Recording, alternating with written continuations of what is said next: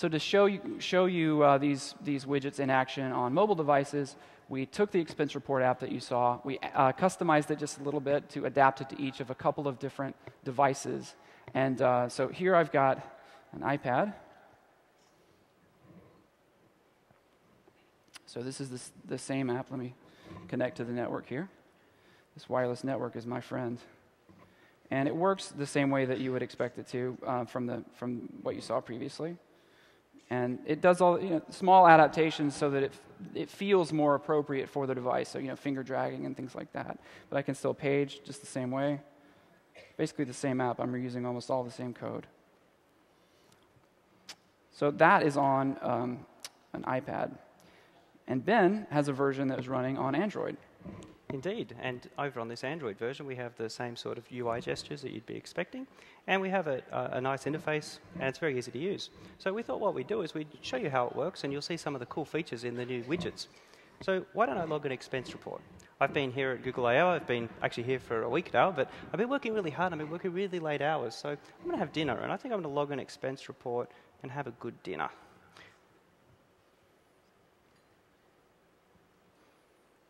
Wi-Fi.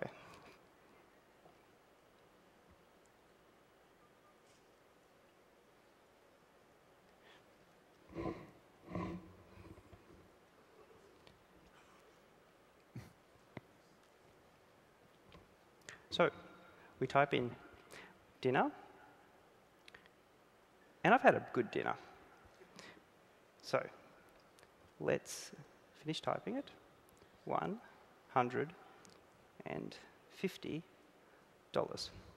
Excellent. So I must qualify.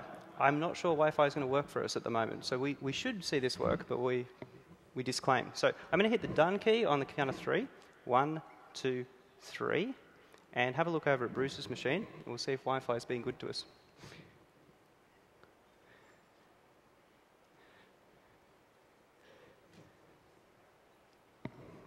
Double check the done. Are you sure you nailed that? We probably should enlarge those buttons the next time we do this.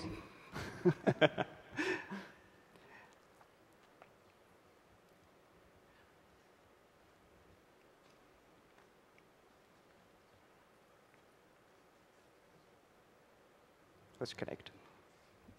It's worth waiting for. It's worth waiting for. It's a great demo. Okay, back to internet.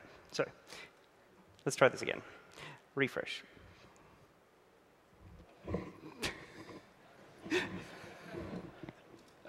We can't plug Ethernet into these ones, unfortunately. So if this doesn't come back in a second, we will describe to you in extreme detail, pixel by pixel, what you would be seeing were the network not completely overloaded right now. In fact, maybe we should just do that. Let's do one last attempt. One last try.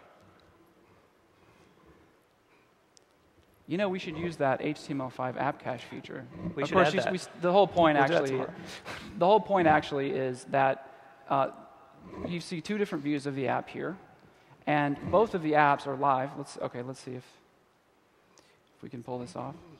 No. Oh, that's disappointing. Oh, hang on, we're up. Okay, here we go. So, delete the last 2 minutes. Okay. Okay, so I've been working hard at Google I/O, rewind, and I've been doing lots of work, and I've had a good dinner. So let's try and add the dinner together, and you'll be able to see these new widgets in action. So let's press the plus key, and it was dinner. And as I said earlier, we've been having a good dinner. The joys of working late. Okay, and what we wanted to show you, and it does require internet, so here we go. I'm going to press done on the count of 3. 1, 2, 3. And have a look over at Bruce's screen.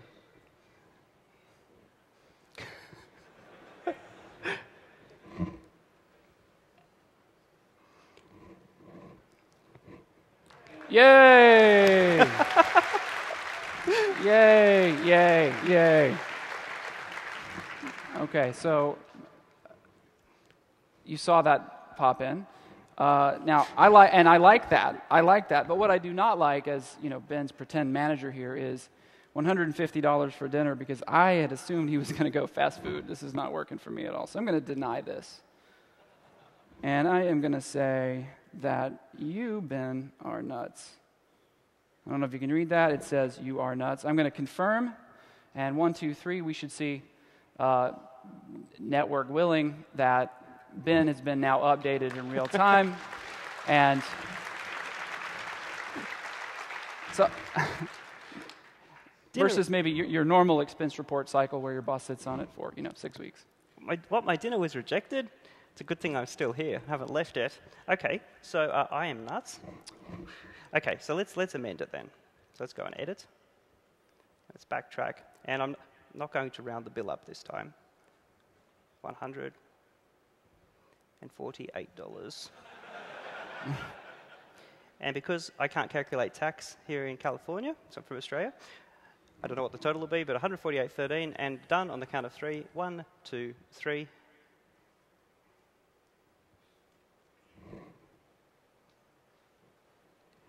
And come on, you can do it. Yes, yes, yes, yes.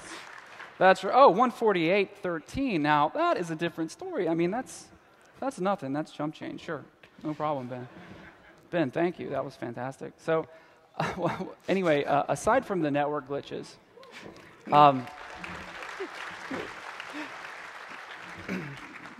let's talk about the whole arc that you've just seen, right? We started with an empty directory. 200 keystrokes later, you have an app. You have a powerful set of tools that helps you iterate quickly. You've got a nice widget library, an app framework to help you build apps that work very responsively, even against huge data sets that are running in the cloud. You've got performance tuning tools that are great for diagnostics, both on your desktop and in the cloud. And then you've got the knowledge that these applications that you're building with the tools that we're talking about here can be easily adapted to all the different mobile devices that your users are actually using. We hope you'll try these out. We're really excited about all these things that are coming in GWT 2.1 and Spring Roo and STS. A lot of great stuff. Please do download it and let us know what you think. Thank you. Thanks. Thanks, guys. And again, if you want to hear more, want to see these things in action, try them yourself. The sessions, attend the session, talk to the engineers, download the code. You can build apps like that. You can have your own demo fun with your own applications that you've built on these open tools. Do your own innovation. The third thing we said we were going to show you is flexible deployment. We've been showing you how to build these great web apps, but what do you do when you build them? How do you make sure you're not locked into one architecture when you're building them? Well, the answer is, because you're building on open standards, you're not locked in. You've actually been seeing, over the last few demos, you've been seeing cloud portability in action. The first few demos you saw, built with one tool stack, open standards, were running on a development server right here on the development box. You then saw some demos when Bruce started showing you Speed Tracer using Insight. You saw those same demos, same application, deployed to a virtual machine running on a VMware instance using TC Server. And then you saw some of the same demos running on Google App Engine. Same application using Google App Engine. You saw Speed Tracer tracing across that. And how do you, as a developer, make that decision? What do you change in your app to do these different deployments? Well, Bruce showed you, if you want to deploy your app to Google App Engine, you're in Eclipse using the toolset. You click on the button, you're deployed to Google App Engine. But because this app is built on the open standards, the Java Container API, Java Persistence API, if you want to deploy to any of the other open standard supporting environments, drag, drop, deploy your project to any server that supports these standards, behind your firewall, in the cloud. It all just works because open standards lead to innovation.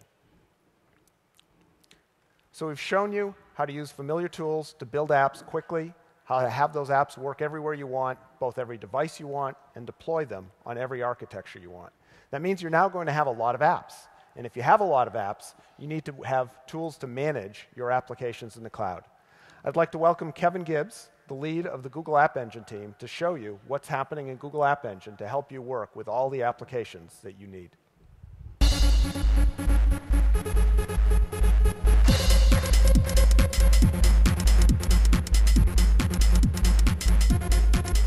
Thanks, everybody. Now, today, you've seen some examples of Google's approach to helping with enterprise software. Now, we don't believe in silver bullets or single solutions.